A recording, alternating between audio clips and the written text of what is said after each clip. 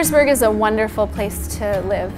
Nobody locks their doors, you leave your keys in the car.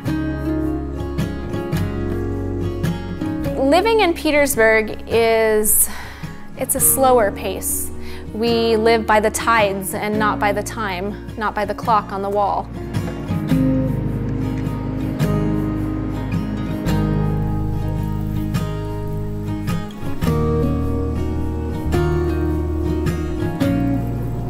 Hello, my name is Shalene McCollum. I'm from Petersburg, Alaska, and I'm a commercial fisherman.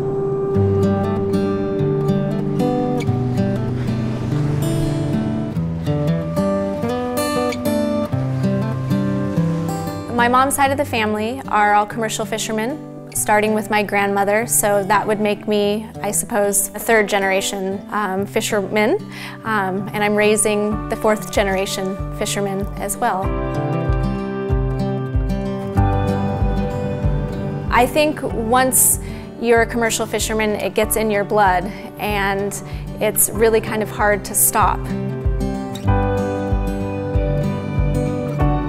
The boat that my husband and I own was built in 1936 in Ballard, Washington. It's an old wooden boat.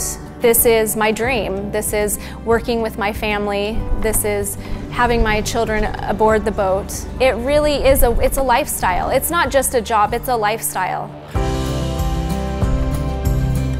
A good fisherman is someone who knows to make sure that you are protecting the resource. Be mindful of the resource and know that it's there for you, but it's also there for the generations to come.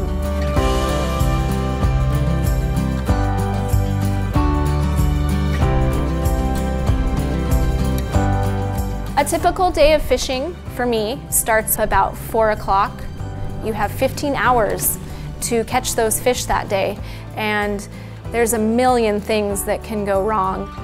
Thankfully, I have a very understanding husband who is a fantastic skipper. He's a great fisherman. He's calm. In any situation, he knows how to deal with it.